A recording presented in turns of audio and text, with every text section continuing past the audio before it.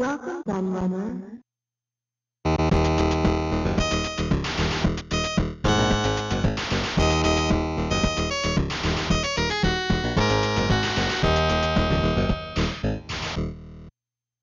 Some years ago, I made a video for my channel that counted down the greatest systems of all time, according to the readers of Retro Gamer magazine. Although the top 30 was published in the magazine itself, they only ever listed the top 50 in a post on the Retro Gamer forum. So in my video, I included that full top 50. I won't tell you the results in case you're interested in watching it, and for those that are, I will pop a link to it in the description. Then a month or so ago, I published a video counting down the top 20 arcade games of all time, as voted for by the retro gaming community at large, which proved very popular. And that's what got me thinking about that older video, so I decided to do my own version of that, except I would be splitting computers and consoles into separate lists, to make things a bit more interesting. As before, I put this question to the members of several big retro gaming groups on Facebook, including the hugely popular and very lively Retro Gaming Hysteria, linked to that in the description for those who want to join, as well as my own loyal subscribers, asking them to name their top 3 and the reasons why they chose those particular consoles. Again, following the same rules as before, I awarded 3 points to your first choice, 2 points to the second choice and 1 point for third. Then I counted up those votes to decide the final placings, and in case of consoles having the same number of points, then I went to the number of votes awarded, followed by the number of first place votes to decide the final ranking. In this particular video, I actually had to use both of these tiebreakers as there were quite a few that finished level on points. To give you some stats on this, over 250 people cast their vote, with over 50 different consoles being voted for, which included such oddities as the FM Towns Marty, Casio Loopy and Commodore 64 GS. Even so, there were some consoles that were really notable by their absence, with 0 votes being cast for commercially successful systems like the Sega Game Gear, Xbox One and PS Vita. And the latter of those two very much leads on to my next stat, as I very much noticed that most of the more modern systems struggled to gain any votes, with most people staying retro. Now you might say that this was down to the audience I was asking, but this was very much the same demographic as Retro Gamer magazine used for their list, where modern consoles ranked pretty highly. Before I start the countdown, I should also mention that I'll be producing a second video counting down the consoles that finished from 21 to 40, which will be exclusively available on my Patreon, so there's never a better time to sign up. Now let's get going as I list the top 20 consoles of all time as voted for by you. Beating the underdog MB Vectrix by just 1 point to claim the final place in this top 20 is Nintendo's best-selling DS handheld. First released in November 2004, it wasn't replaced until 7 years later when its backwards compatible sibling, the 3DS, arrived, going through a huge number of different revisions and variations along the way. Given both the popularity of the console and its long lifespan, it's perhaps a surprise that it didn't rank higher on this list. Nobody left any comments for the DS's inclusion in their votes sadly, but it's interesting to note that every single one of its votes that were cast were as a second place. In 19th place, it's the first console to deliver a truly arcade perfect experience in the form of the SNK Neo Geo. Although not many people actually owned this console back in the day due to its extortionate price, it was the dream machine for many and has been revived in more recent years in the form of both the Neo Geo Gold and a mini arcade machine. The lack of ownership was probably the main reason it didn't finish higher on this list, even if it is still held in high reverence by retro gamers everywhere. One of my subscribers, Neo Lancer, put the reason for his pick pretty succinctly. The Neo Geo, because it put the arcade machine in your home. Just 2 places above the DS is the Nintendo handheld that started it all in the form of the original Game Boy. I was pretty shocked not to see this one finish higher, especially when you start to see some of the systems that finished above it and sold in far fewer numbers, including one of its biggest rivals. I can't really see a reason for this, and rather weirdly, just like the DS, every single vote awarded to the Game Boy put it in second place. Despite the low ranking, there were a few comments left about the Game Boy, including this one from YouTube subscriber Otto Eisenbrot, who rather predictably stated the original Game Boy because Tetris. At number 17 we probably have the first shock on this list, as the much maligned Atari Jaguar makes an appearance.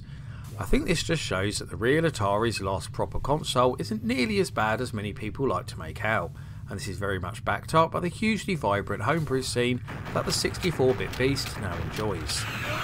It's also interesting to note at this point that every single Atari console made the top 40. Bradley J. Bell, who is a member of the Atari History Group on Facebook and once wrote games for the Atari 8-bit computer, reasoned his choice like this: the Atari Jaguar, because it offered great graphics at the time. In 16th position we have the only current gen console to make the top 20 in the form of yet another Nintendo handheld, the Switch. I think everybody expected this one to make it, despite my comments in the intro, due to its huge popularity at the current time, legacy as a Nintendo produced system, and its focus on retro and retro styled games. With this in mind, it was actually a surprise to me that it didn't finish higher. One of the many YouTube subscribers to join in with the voting, Joybit Legit, picked the Switch as their top choice because it's basically the gaming device I always wanted. In late 2001, Microsoft changed the gaming landscape forever when they decided to make their move into the gaming sector with the original Xbox. Becoming almost the instant replacement to Sega, Microsoft also filled the void left by the arcade legends as the great rival to Sony and their PlayStation. Of course, this fierce rivalry still continues to this day, as the PlayStation 5 and Xbox Series X fight it out for market dominance. YouTube subscriber James Trish put a lot of thought into why he made his choice. Microsoft Xbox. Not my first experience with online gaming, but the joy of Halo parties actually saw me purchasing 4 units and 4 copies of several games just to be able to set my house up for any time Halo throwdowns. Mech Assault and Rainbow Six online play was a blast, and Knights of the Old Republic and Morrowind filled my RPG cravings as well. I had Steel Battalion at 1.2, which was insane fun, but kinda ridiculous at the same time. Plus, Crimson Skies was basically Twisted Metal in planes. What more could you ask for?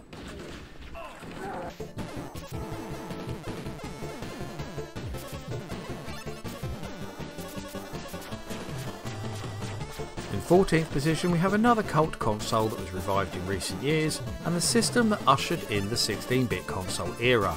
The NEC PC Engine, or TurboGrafx 16 for those who preside in North America. Despite failing to gain the worldwide success it deserved, it's built up a very passionate following since it was first released in 1987, and there's no doubt the console plays host to a huge number of all-time classics. YouTube subscriber Neolancer makes his second appearance in this video, as he tells us that he chose the PC Engine because it was the most advanced console at its moment. I'm sure you're all thinking that Sega have been rather conspicuous by their absence so far, but the wait for their appearance is over, as the rather underrated Saturn is unlucky again as it finishes in 13th place. One of my own personal favourites, the 32-bit Boost, truly shines once you explore its incredible Japanese library, that was sadly hidden from the majority of Western gamers back in the day, but can now be explored in full.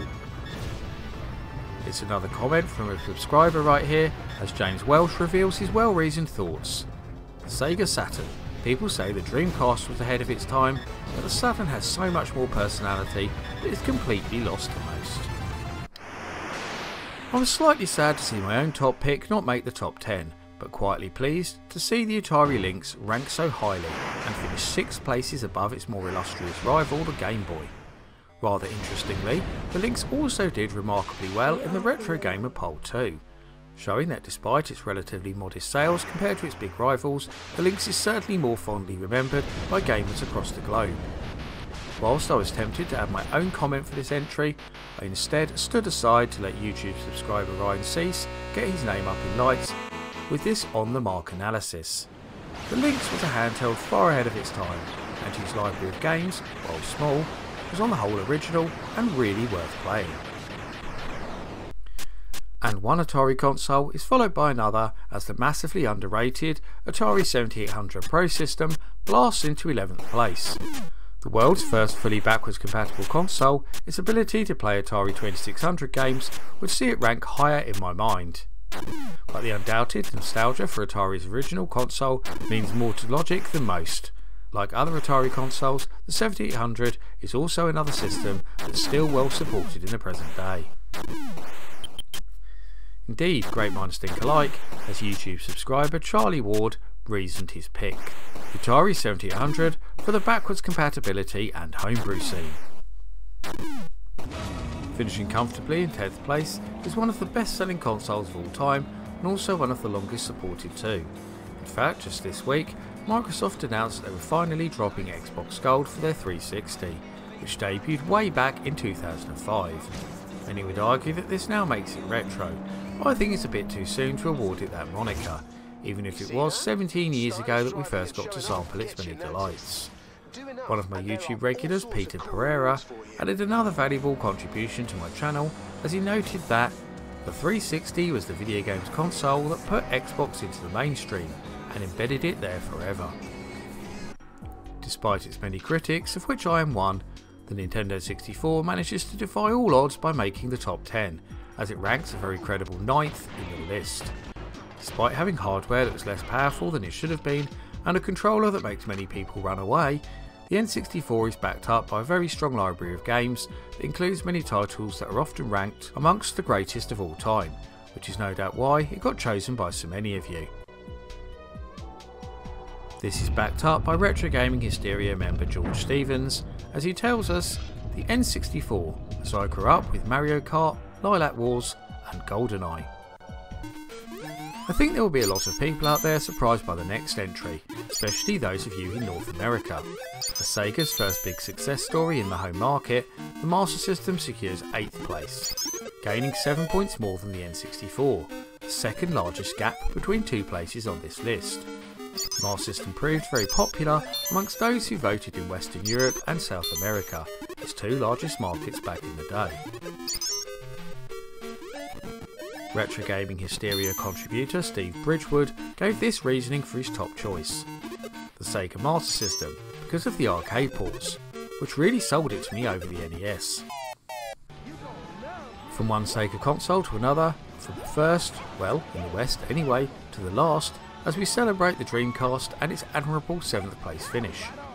Despite being considered a commercial failure, the Dreamcast holds a cult-like status amongst retro gamers, and Sega fans in particular, who feel the console is very much mistreated by the masses.